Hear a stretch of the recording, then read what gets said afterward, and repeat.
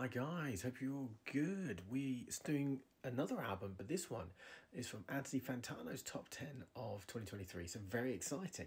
Now, number 10 was The Lemon Twigs, which I've already reviewed, and it was one of my favourite albums of the year, so there you go.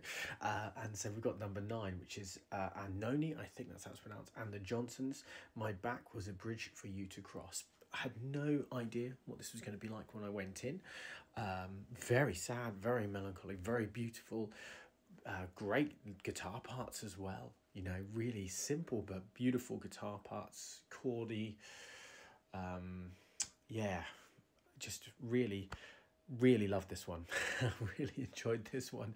I have to say, I didn't know what I was expecting, but beautiful melodies, lyrically very sad and very introspective and yeah, emotional, and just an album I really loved. I'd definitely recommend this one.